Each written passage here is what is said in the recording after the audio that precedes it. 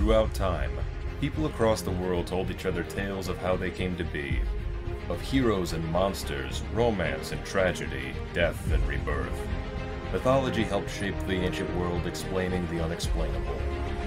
This is Mythology Unleashed. Quick disclaimer, I am not an expert on African folklore, nor am I a voice for the people of Africa. I'm merely an enthusiastic amateur here to narrate a story that I've had the honor of learning. Enjoy!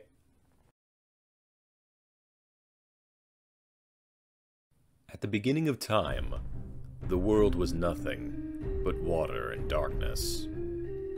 The ruler of this dark, empty world was Bumba, the first ancestor, a cosmic being gigantic in stature and white in color. Bumba was a lonely god, and this loneliness ate at him, and it made him ill. The illness swelled within him, intense pain filled his stomach, and then suddenly, Bumba vomited, and out came the sun. The heat from the sun evaporated much of the water, creating clouds in the sky and revealing landforms.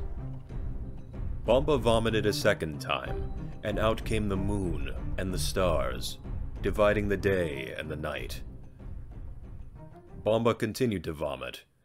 This time, however, he threw up 9 animals. Koi Bumba, the leopard, Ponga Bumba, the crested eagle, Ganda Bumba, the crocodile, Yo Bumba, the fish, Kono Bumba, the tortoise, Tsitsi Bumba, the panther, Nyanyi Bumba, the heron, Budi, the goat, and the scarab beetle. The animals then proceeded to create even more animals to populate the land. Nyanyi Bumba created the birds. The scarab beetle brought forth the world's insects. Yo Bumba filled the rivers and lakes with fish. Budi created all of the horned animals. Ganda Bumba created snakes and other reptiles. One of these reptiles, the iguana, proceeded to create all of the non-horned animals. As his animal children proceeded to populate the earth, Bumba began to vomit human beings. His eldest 3 sons, Nyanyi Ngana, Chonganda, and Chidi Bumba, opted to help their father to finish creating the world. Nyanyi Ngana vomited white ants, though the attempt would be his undoing. The ants honored their creator, bringing forth dark soil from the bowels of the earth, transforming the barren lands, and giving Nyanyi Ngana a proper burial.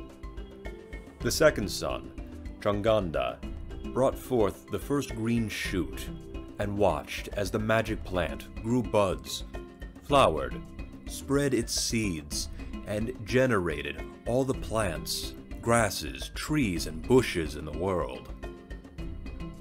Chidi Bumba then stepped forth and made the final bird of the world, the kite.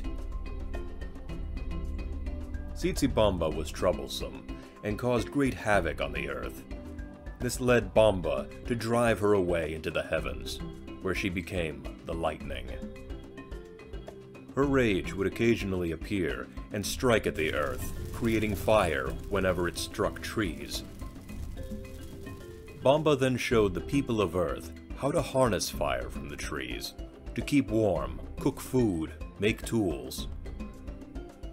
When the creation was finally finished, and all was at peace, Bumba retreated to the heavens, bestowing leadership to his youngest son, Lokoyima, and allowing humankind to govern their new world.